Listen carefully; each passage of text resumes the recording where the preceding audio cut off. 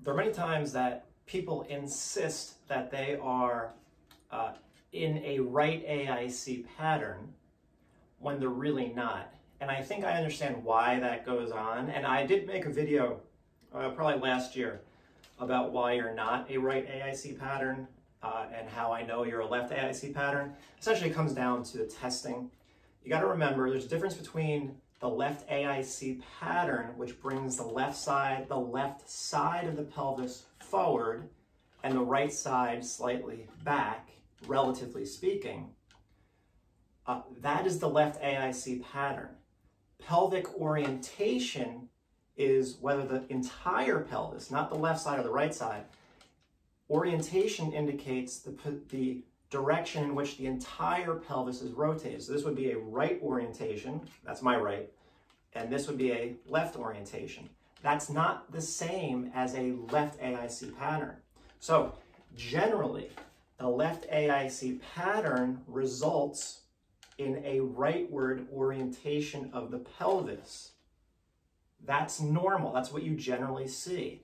But once someone stands up with gravity, and depending on how they're compensating, it's not unheard of to still have the left AIC pattern, but seemingly have your pelvis oriented to the left or in the straight ahead. But, you know, because a lot of times people are saying, oh no, it's definitely to the left. I was told it's to the left. Again, it might be because once you stand up, your body has to do things to stabilize itself. But it's still in a left AIC pattern. That's the important thing. So if your pelvis is oriented to the left, if it truly is, it could be. It doesn't mean that you are a right AIC pattern, which would be the right side forward and the left side back. We want to get you into a right AIC pattern. It's called being on your left leg. But you're not starting out as a right AIC pattern. So there's just two other things that I want people to realize. Even though most people will sense more weight on the right side, that's the norm. Sometimes people feel more weight on the left side. Can that happen? Are they mistaken? No, that's what they're feeling. But so that makes them think, again, that they're a right AIC pattern because they feel like they're on their left leg. And they might be on their left leg, but this is the issue. Their pelvis is still turned to the right. So this is what they're doing.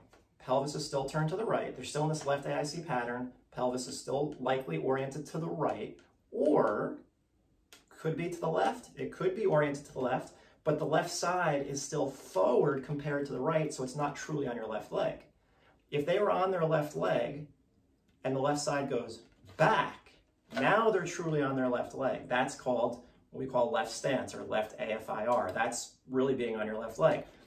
But just because your weight is shifted to the left and your pelvis is oriented maybe to the left, if the left side of the pelvis is forward compared to the right side, you're still in the left AIC pattern. How would I know?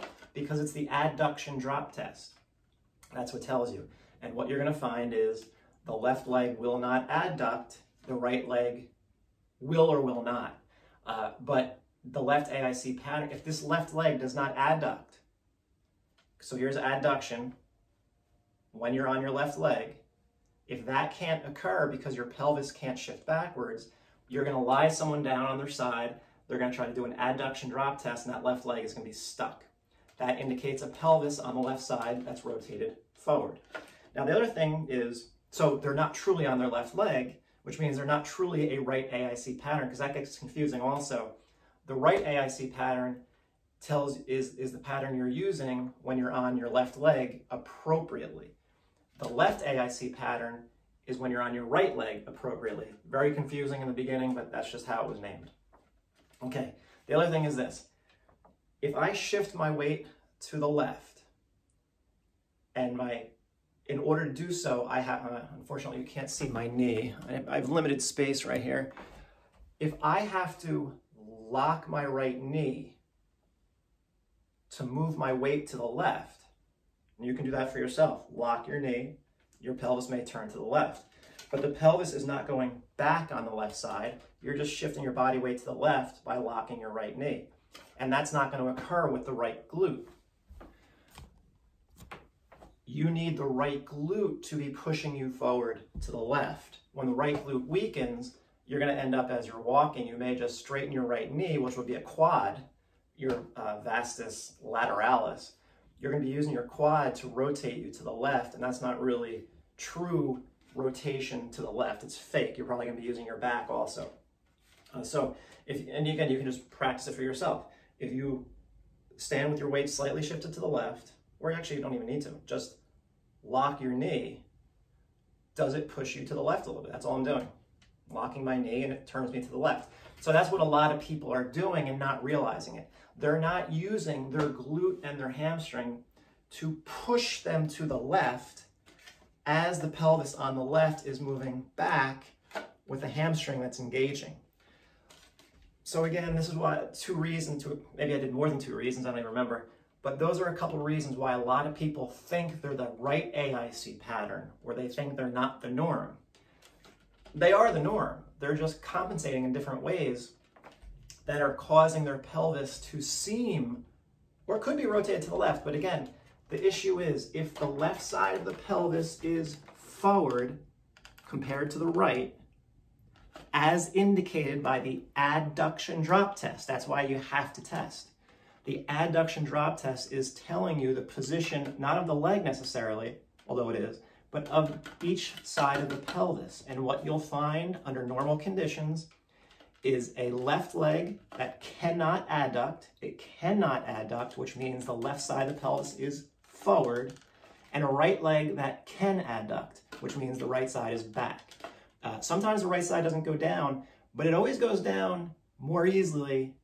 It'll always go down first compared to the left. So even if both sides are forward, which can happen quite often, your right leg will adduct a lot sooner before the left leg does. So even when both sides are forward, the left side is still more forward, which means you're still in this underlying pattern of right dominance. So hopefully that will clear things up for people, because that's a question and comment, and people seem to be very enthusiastically certain that they are not a left AIC pattern, and they will continue to think that, and they may end up doing things the wrong way and end up kind of hurting themselves, and that's never the intent. So hopefully that will clear some things up.